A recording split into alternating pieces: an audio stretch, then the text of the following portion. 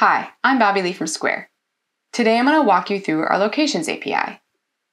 The API is used to grab data about a business's locations, such as their addresses, names, and business hours. Many sellers have multiple locations to allow them to separate their sales activity, inventory, receipt layout, and reports. The first location created upon signing up for Square is considered your main location.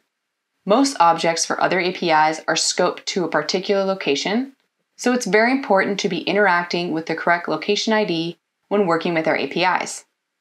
With the Locations API, you can create a location, retrieve a specific or list of locations, and lastly, you can update one.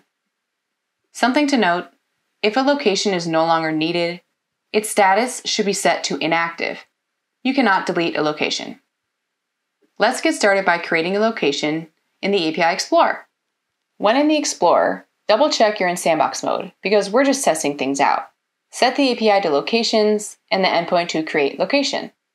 Something to note, the location name is the only required field and must be unique within a seller account. The location name is different from the business name, which can be identical across locations but is visible to customers on receipts. Simply put, names should be used to differentiate between locations in your seller account, while business name should represent your public-facing identity for that location. So let's name it Salt Sea Seattle, and the public-facing business name to Salt and Sea Market Seattle. Now, as for the other fields to fill in, the rule of thumb here is to include any information that you care about for that location. So I'm going to fill in a couple more fields. Address,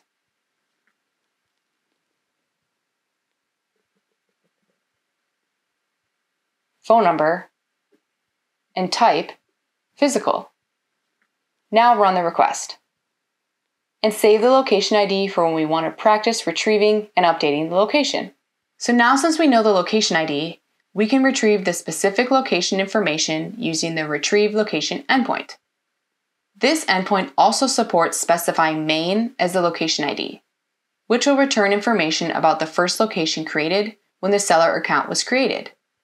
So back in the Explorer, set the endpoint to retrieve location. Keep the same access token and paste in the location ID, and run the request. See here in the response, it's the same location we just created.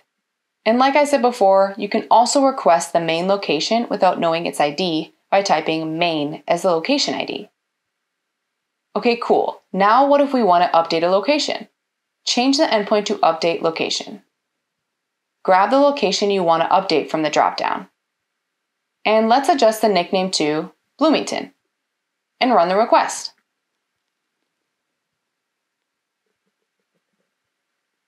So that's pretty much it for the Explorer demos.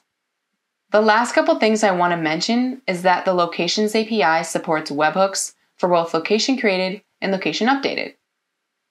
And finally, each location has a merchant category code, or MCC, which are a description for the types of goods or services sold at that location.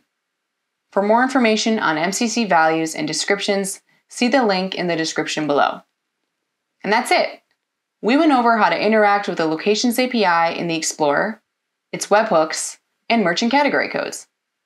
I showed you how to create, retrieve, and update a location, which webhook events are supported within the API, and what merchant category codes are, and how they work with the Locations API. If you have any further questions, let us know in the comments. Happy coding!